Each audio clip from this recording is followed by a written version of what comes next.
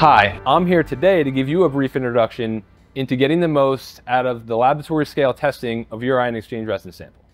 You should have or should be expecting a sample of your ion exchange resin provided by your salesperson. A 1 liter sample is more than enough to run multiple evaluations in the lab. The most common evaluation would be a single analyte removal, and I'm going to step you through how to conduct that experiment right now. First things first is the equipment you're going to need. So an approximate 1-inch diameter glass column with threaded ends and fittings with retention screens, a support system and clamps to hold up the equipment, a method of delivery for your solution, be it as simple as an addition funnel or a basin and a pump, sample jars to collect your effluent samples, and then myriad of extra little things such as stopcocks, tubing, etc. First thing you want to do when you go to load your resin is close the bottom stopcock in your column, add a small amount of water. The reason we add this small amount of water is so that as you load your media, it prevents any air pockets from forming as the media settles. It's always a good idea for the first thing to add to your column is a small amount of sand.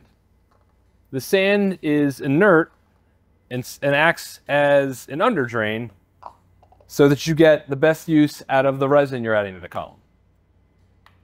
On top of the sand, you start to add your small amounts of resin. Again, a good idea is to add a little bit of resin followed by a little bit of water, always making sure that the water level stays above the resin level. For most experiments on a small lab scale, you want to target approximately 12 inches of bed depth.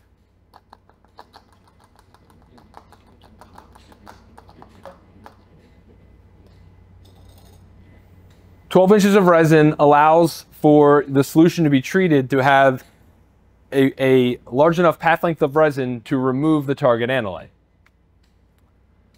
Commonly in ion exchange, you'll hear the term bed volume, and bed volume, very straightforward, just means the volume of resin in your bed or column of resin.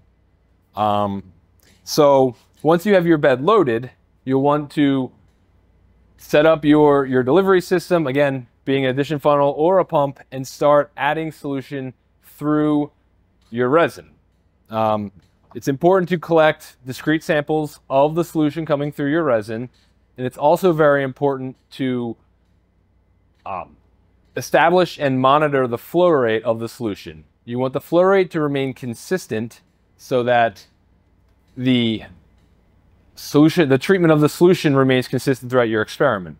It's also important that your flow rate is not too fast or too slow.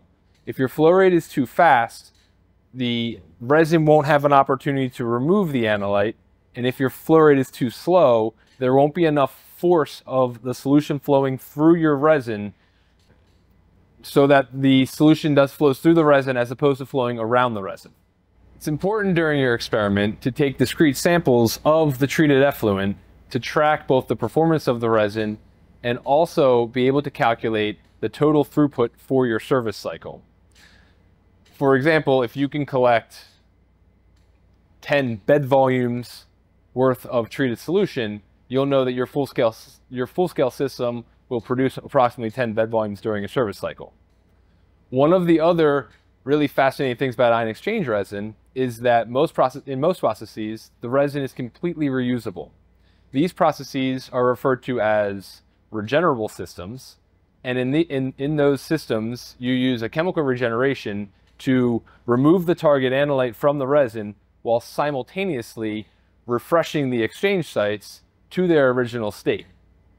For a regenerable system, your first service cycle will always be your longest service cycle because the resin is both brand new before your first cycle and 100% regenerated. It's not economical to perform a full 100% regeneration for a regenerable system, so the degree of your regeneration through your regeneration protocol will always dictate the actual service cycle of what we typically refer to as your steady state operating. During regeneration, it's always important first, before you run your regeneration, to prepare the bed for a quality regeneration. We do that by applying a backwash being flowing resin in the opposite direction of your flow or upflow, and that achieves three things. First, it loosens up bed compaction that was established during the service run. It removes fine particulates from the bed by allowing them to exit out of the top of the resin bed. And three, it reclassifies the bed, allowing the small particles to float towards the top and the larger particles to sink to the bottom.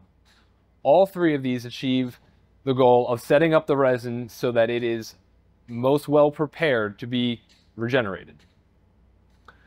In regenerations, there are two modes. There's a co-flow regeneration, where you flow your regenerating chemical downflow or in the same direction as your service flow, or counterflow regeneration. Counterflow regeneration, where you're flowing your regenerant chemical upflow, same direction as your backwash, or the opposite flow of your service regeneration.